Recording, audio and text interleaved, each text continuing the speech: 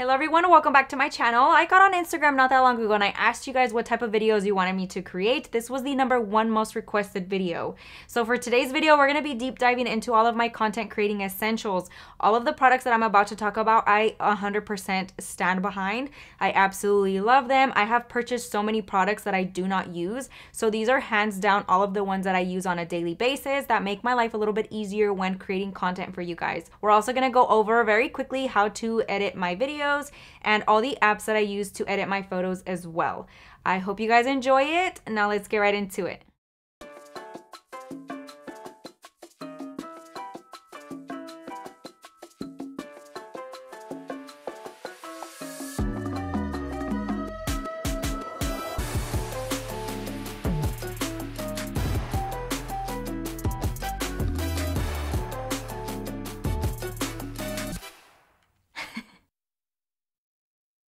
Getting right into the video, our first and most important thing that you need to start video content creating, you're probably holding it right now. And that I'm talking about is a camera. And the reason why I say you're probably holding it right now is because if you own a phone that has a camera, you're good to go. You are set to start content creating.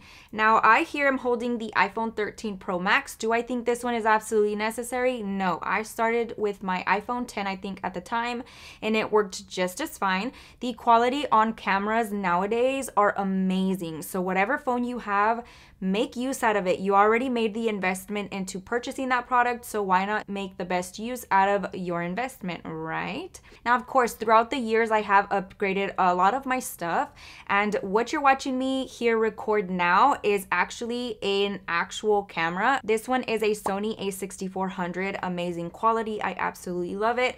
Now, we do have a Sigma 16mm lens on it, so if you guys are interested in making more of an investment and are able to do that, definitely recommend that camera. I use it for all of my intros and stuff where I'm recording here at the house. It's just such good quality. I definitely really like it and I 100% recommend that. All the products will be linked down below. If you guys are interested in purchasing any of them, I'll make it a little bit easier and just link them down for you guys. But as far as camera goes, you don't need to go out and buy one. Your phone is going to be your best bet. Now, another item that I think it is absolutely necessary that you invest in is going to be a tripod. Now, do not think that I didn't start from the bottom.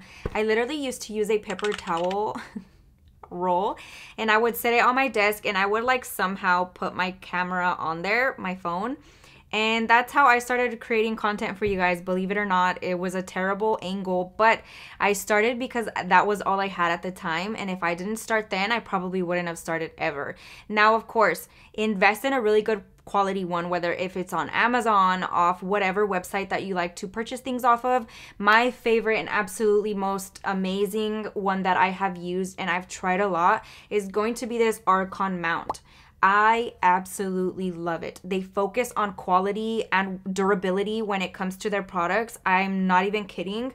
I got one a very long time ago and now I have added this one to my collection. They are both the exact same thing, but I'm able to create content out of the comfort of my home without worrying about bringing the one that I have at the salon. So I have one at the salon, one here, and I absolutely love them.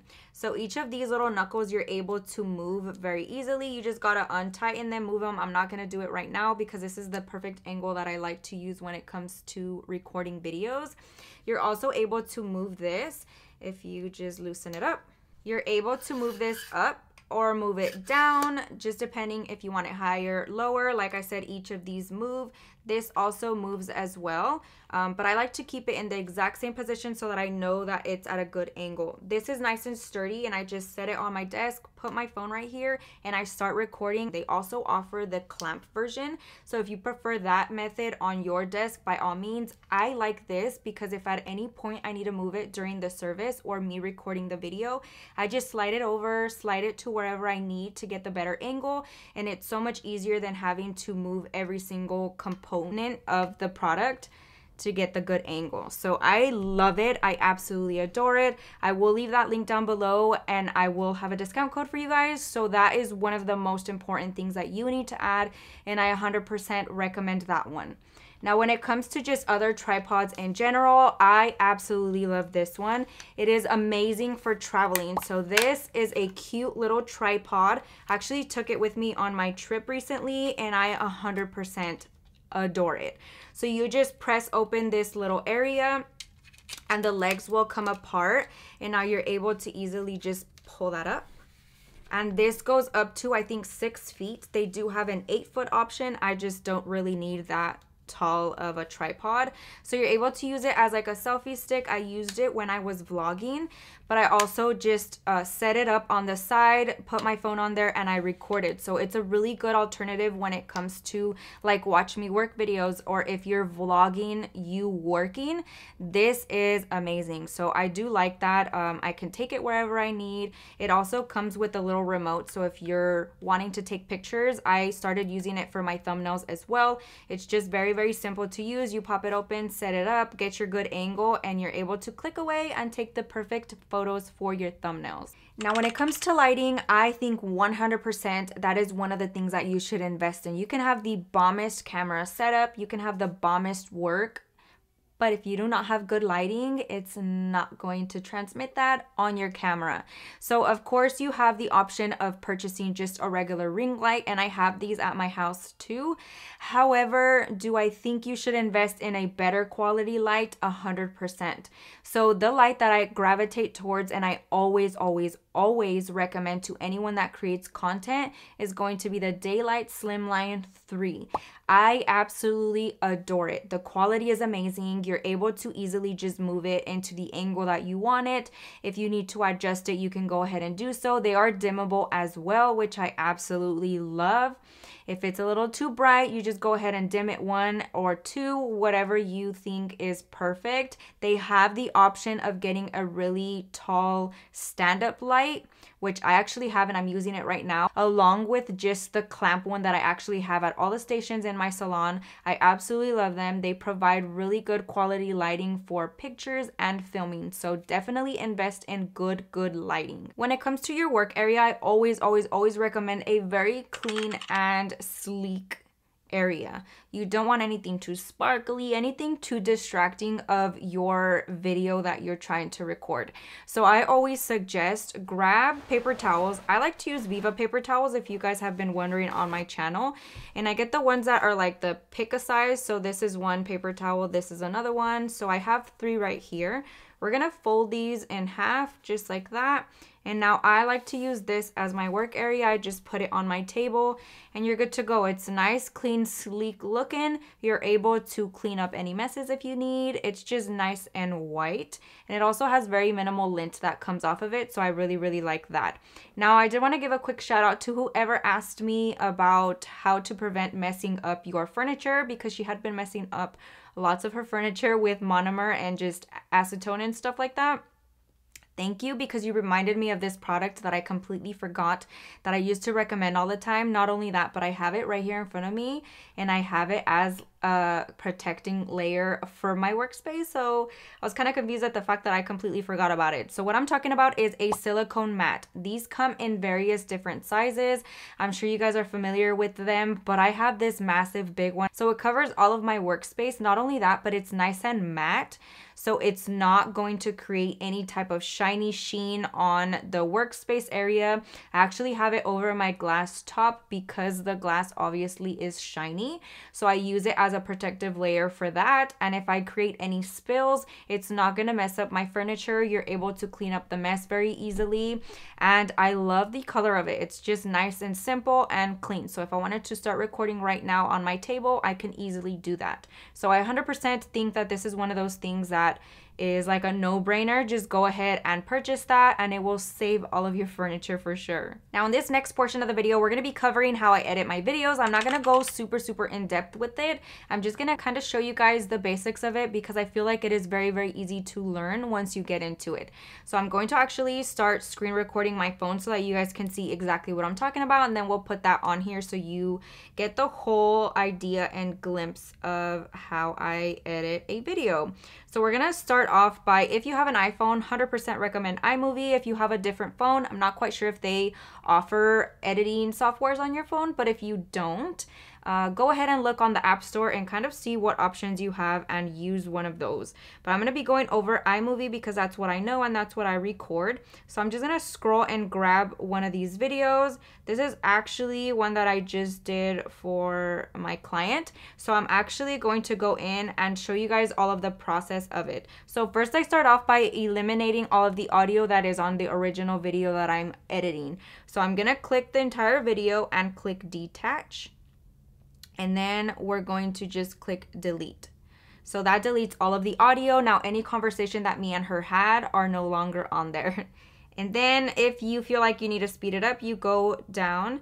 So you basically select the video, click down here, any of the options, but we're gonna do the little timer and I'm going to speed it up. You can do it quarter, half, 3/4, or 2 times the speed. We're just gonna do 2 times just for the purpose of it. And then I just quickly go in and kind of scroll and see where I start. So I'm basically going back and forth like this until I see where I'm working. A lot of the time I kind of just sit there and gather my thoughts and then I start actually working. So now that I see that I'm working, I'm gonna keep scrolling until there's a portion where I'm not working. Say I wanna cut this out, I'm gonna go in, select the video once again. That pops up your little menu down below. I'm gonna click split, and then say I'm going to wanna cut all of this out. I'm just gonna scroll until I'm done wanting to cut it out. And I'm gonna click again, split again, and then I'm gonna select the video that I wanna delete, and you just click delete. And I basically do that over and over again until I am content with all the cuts that I made. A lot of the time, sometimes I'll sit there and like try to grab another product or try to do certain things while I'm actually working. So all of that footage gets deleted because that's not necessary. And then when it comes to being done, say I'm done editing the video, I'm going to go and hit the little plus, and we're gonna do our voiceover. So I do all my cuts in iMovie, and I do my voiceover in iMovie as well. And for that, I am going to start, and it actually shows you on here, you're able to start recording. I'm gonna click record really quick. Gives you a little timer. Hello everyone, welcome back to my channel. For today's video, we're gonna blah, blah, blah, blah. Then I stop it. I put accept or retake if you're not happy with it, or cancel. You could just start all over. So I'm gonna say accept, and then I'm gonna show you guys how it's inserted in there. Hello everyone, welcome back to my channel. For today's video, we're gonna blah, blah, blah, blah. All right, so we get the gist of it. And if you didn't like it, you can go ahead and just delete it, and you simply delete it by selecting the audio and then click delete. Now it's gone. So it's very simple, super easy to use. If I learned how to use it, promise you, you can too. Now that kind of leads me into another thing that is very important when it comes to your content creating videos and all that good stuff. So 100% important to focus on your audio. I never thought that was necessary. I was always like, what I got is good, it's working, we're totally fine. So my husband was actually the one that suggested that we invested in a microphone. They are pretty expensive, but I now, with the knowledge that I have, I can 100% say that that is an amazing investment. So the microphone that I 100% recommend, and the one that I'm using here, is called the Rode Video Mic NTG. Again, that will be linked down below if you guys are interested in that. But I 100% think that audio now is crucial. And if you don't have good audio, you might not be able to retain your audience as best as you can. Now, when it comes to editing photos, I'm gonna go over all of the apps that I absolutely love to use and the ones that I always recommend to use use if you're getting into whether it's just posting on Instagram or making thumbnails. So again, we're gonna screen record. I'm gonna scroll over, and the first one that I absolutely adore is Airbrush. If you are not familiar with this, it is amazing. I'm gonna go in and pick one of my nail photos very quickly. For example, we have here the Minion one. And now the photo, while it is pretty good, I'm going to just simply brighten up the parts where I did the nail art. And I'm gonna zoom in, and you're going to go where it says retouch, scroll over to the brighten, and I'm just gonna swipe over all of the nails. What this is gonna do is kind of just bring it all to life very, very minimally. And I'll show you the difference. So that's with it, that's without, without, with it. So it kind of just deepens up the blacks and it brightens up all the colors very, very minimally. I just do this once. And then another thing that I always recommend, a lot of people are against it, but I think it's necessary. My cuticles sometimes are crusty. So we're gonna go in with, again, same where it says retouch, you're gonna click smooth, and it brings up this little kind of tool, and all you're going to do is just wipe it over. And again, it just sort of blurs it out the slightest amount. And that is all. That is all that I do. Now, if you want to go a little bit more in depth and remove, say, this little cut that I have right here on my middle finger, we're going to be still in that retouch portion. Click acne, and it brings up this little like tool, and you just simply click and you remove that. And now you have a picture that's a little bit more alive. The cuticles are nice and softened so it doesn't look crazily crusty, and you can easily remove any little cuts or anything like that. Obviously, don't cut your client. That one was all my fault. So as far as editing the photo, that is it. You are able to also cut it.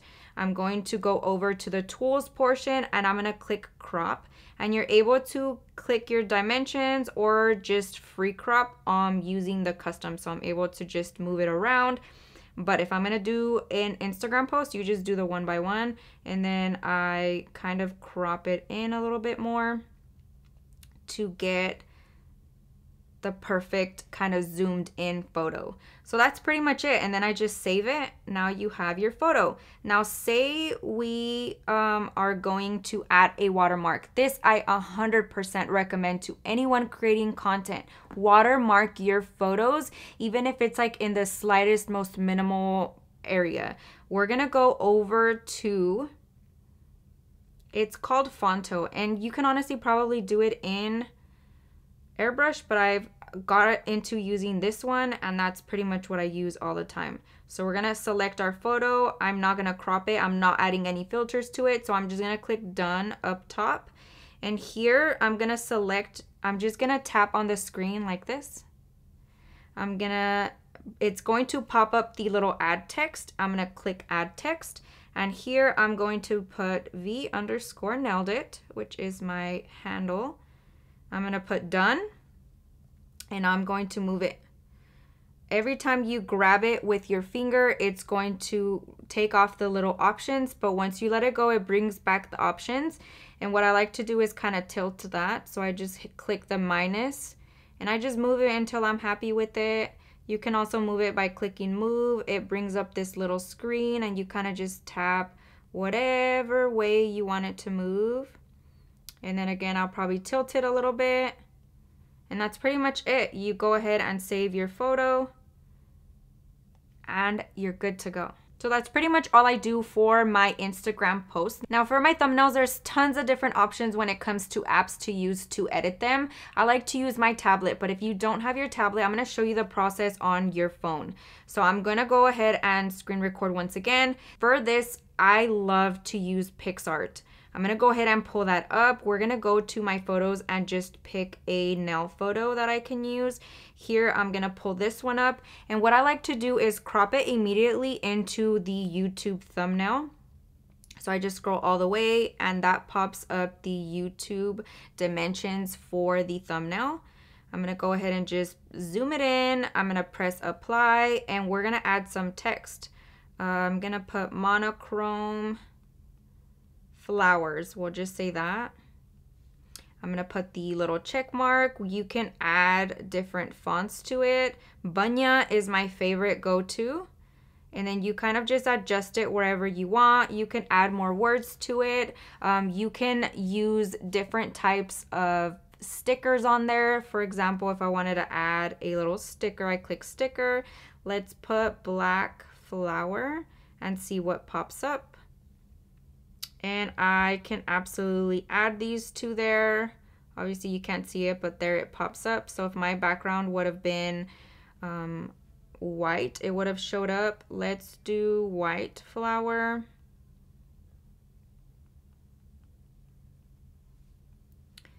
And you kind of get the idea. You can add that on there if you wanted to. You can add another photo to it. So we're just gonna pretend like I want that right there. So many different options. It's just a matter of kind of messing around. I can do a collage when it comes to my thumbnails. I do them on here as well. But that's pretty much my go-to editing app when it comes to my thumbnails. But that's pretty much it. I hope you guys enjoyed the video. Let me know if you guys have any further questions down below. I tried to cover as much as I could think of. So if I missed anything, by all means, questions down below in the comment section. I will be more than happy to answer those for you all. I hope you enjoyed it. I hope you learned a ton. Make sure to check the description box for all of the products that I mentioned. And I will see you guys next time. So the one that we use is a Rode, what the f is it called?